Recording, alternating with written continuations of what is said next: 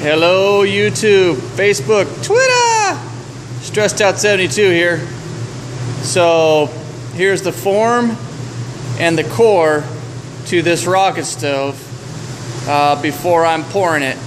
So I did put some rebar in there because I don't want it to crack, and this is quite a bit of concrete and vermiculite that's going to have to go in here. You can also see that I put a little bit of the silicone around spots where I didn't want anything to go up through.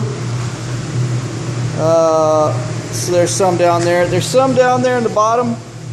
And then of course around the front edge of this. Now you see it's butted up against there. Well, that means that that's going to have a hole, you know, on this side of it. Same thing for where the clean out goes. It's going to have a hole down there on the other side of it. So just a quick little walk around. Next step, pouring this concrete vermiculite, and then we're going to go ahead and let it cure for quite a few days because it's still cold outside. So there you go. Thanks for watching.